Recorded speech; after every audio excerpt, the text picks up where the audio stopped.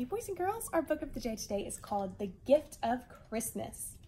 It is by Christine Lezen and it is illustrated by Gabby Hansen. So Christine is the one who wrote the words. She is our author and Gabby is the one who drew the pictures. So she is our illustrator. The Gift of Christmas.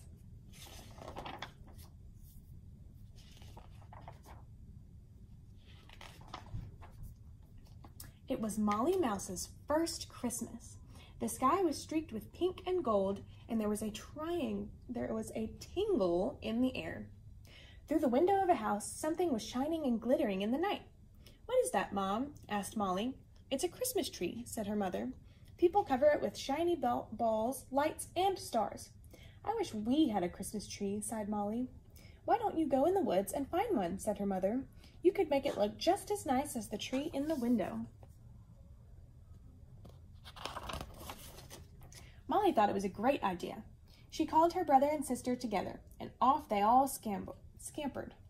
On the way to the woods, they came to a barn. The mice rummaged through it, looking for something to add to their tree. Under a big pile of hay, Molly found a doll. "This is like the doll on top of the Christmas tree in the window," she said. "It will be just right for our tree."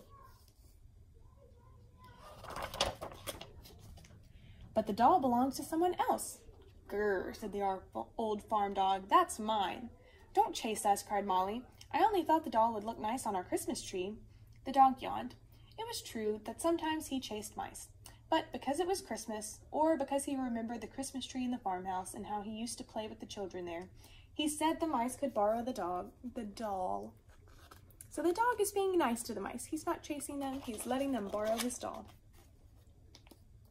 The mice left the barn and walked across the barnyard, carrying the doll. They came to the edge of the woods. "Hey," Molly shouted, "I see something else we can put on our Christmas tree." It was a gold ribbon hanging from the branch in an oak tree. Molly scampered up to the trunk, took hold of the ribbon, and pulled. But the ribbon belonged to a magpie. A magpie is a type of bird. She had taken it to line her nest. "Please don't be angry," said Molly. "I only wanted the gold ribbon for our Christmas tree." Usually the magpie chased mice, but because it was Christmas, or because she had been admiring the Christmas tree in the window, she let go of the other end of the ribbon. Molly took the ribbon thankfully. In the distance, Molly saw some shiny round things lying on the ground. They were like the shiny balls on the Christmas tree in the window. "Exactly what we want," cried Molly, running to pick one of them up. "Now we have a doll, a gold ribbon, and a shiny ball." Is that actually a ball? It looks like an apple to me. But those shiny balls belong to a fox. "Those are my crab apples," he barked. "I'm saving them for the cold days ahead." "We only thought one would look good on our Christmas tree," said Molly, trembling. The fox sniffed. He chased mice most of the time, but because it was Christmas, or because he had never seen a Christmas tree before, he went back into the woods. Molly picked up the shiny crab apple and carried it away.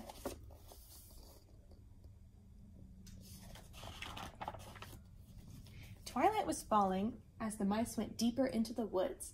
There, in the middle of a bramble bush, they could see a shining star and a dozen tiny lights glittering green and gold.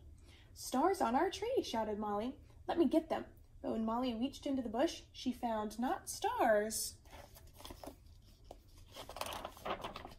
but a collar belonging to an angry mother cat. She had her kittens with her, and their 3 pairs of eyes shone in the dark. "Oh no," gulped Molly. "I only wanted something sparkly for our Christmas tree." The cat pricked up her ears. She always chased mice, but because it was Christmas, or because she remembered the Christmas tree in the cozy home where she had been a kitten, the mother cat slipped off the collar and let the mice have it for their tree.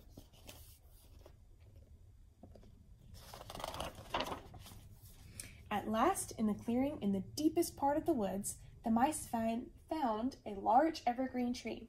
"Our Christmas tree!" cried Molly. They hung the doll, the ribbon, the crabapple, and the cat's collar on the tree branches. "Oh," Molly said when they had finished, "it doesn't look at all like the tree I saw in the window." Sadly, the mice turned away. Disappointed, they walked all the way back home and went straight to bed.